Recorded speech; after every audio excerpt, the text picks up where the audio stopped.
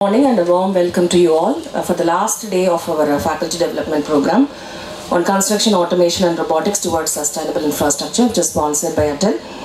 So I'm very much happy to welcome our resource person today, Dr. Srinivas.V, who is presently Chief Scientist and Head, Structural Health Monitoring Laboratory, CSIR, Structural Engineering Research Center. So I'm very much happy to give a brief introduction about Dr. Srinivas.V to the audience. Dr. Srinivas is connected with the Structural Engineering Research Center from January 1997, and he's having 25 plus years of experience as Senior Principal Scientist in SERC. So his research areas include structural health monitoring of sustainable infrastructures, full-scale static and dynamic testing of in-service structures, performance evaluation and service life enhancement of structures, non-linear dynamics, system identification and predictive maintenance, and so on.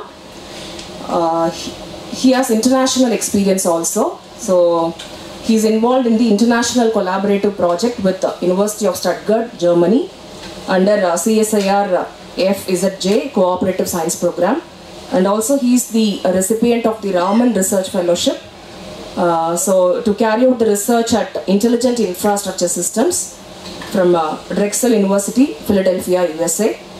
And regarding his publications, so he has more than 100 publications in SCI indexed international and national journals, and some of the few highly ranked journals published are ACE Journal of Bridge Engineering, Journal of Structural Stability and Dynamics, Engineering Structures, Composite Structures, Construction and Building Materials, Mechanical Engineering and Automation, and so on.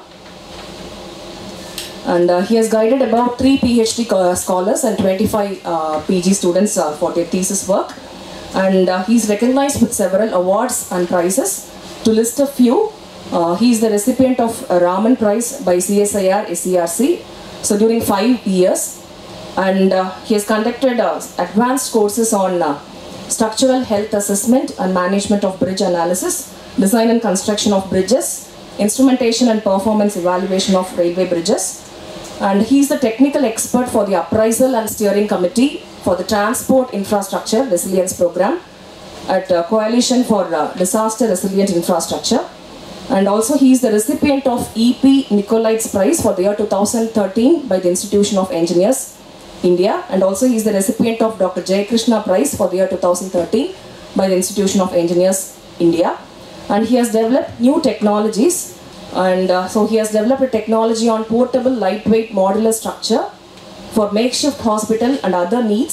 So this technology is transferred to L&T and other industries. And also one technology on threaded end anchors for Indian rebars is being transferred to L&T.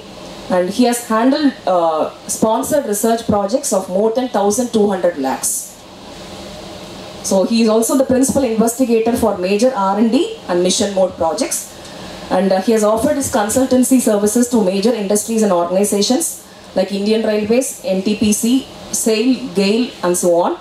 And he has also completed major industrial projects like evaluation and management of longitudinal force on the substructure of railway bridges, 3D scanning laser Doppler vibrometer based investigations for identification of defects in honeycomb composite panels, evaluation of residual stress on aluminium components, condition assessment and structural integrity of identified steel structures of SRCL plant Salem.